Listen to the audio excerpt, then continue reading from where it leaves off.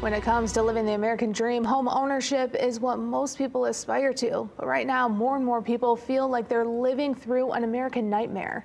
As the economy continues to recover after a devastating pandemic and ensuing inflation, housing costs are putting a real damper on some young people's lifestyles. Here's Mid-Michigan Now's Mike Woolfolk in depth.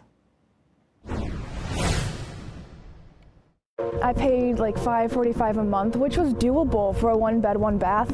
It wasn't like a super nice apartment, but it was nice enough. Blair Senko describes the apartment she used to rent. The young 20-something would love to achieve the so-called American dream and own a house like the ones in the neighborhood where we met. But that's hard for her to even imagine right now. So I was living paycheck to paycheck, and I was just like having constant panic attacks like, oh my God, can I afford to even go get groceries this week? Yet, on her then $10 an hour wage as a third-shift caregiver, it was difficult making ends meet. She's not alone. A recent Lending Club report indicates 62% of adults say they live paycheck to paycheck. So sure, it's really irritating to see grocery prices high.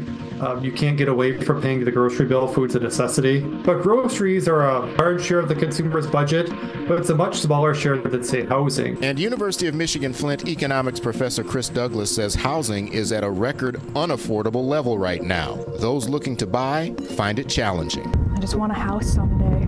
I want to buy what I grew up in. But at her current pay, $14 an hour, working 35 hours a week, Senko sees that as a pipe dream. Like I have just enough to have some spending money, but not enough to go rent anywhere, even with maybe 2 other people.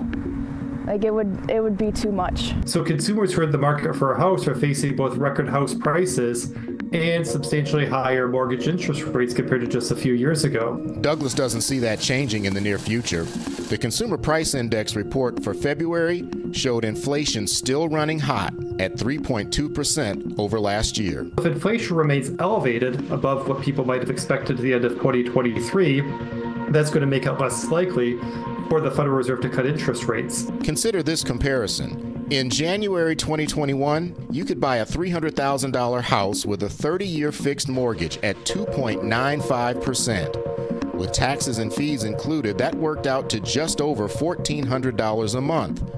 Fast forward to today, with the current 7.51% rate, and that monthly payment jumps to nearly $2,100. As a result, Chris Douglas says many 20-somethings are moving back in with their parents. That's certainly not ideal, but if a housing market is really inflated, that might be your best alternative, so you can start saving money to make a down payment on a house. There has been much talk in the financial world about potential interest rate cuts this year, with some analysts calling for up to 6.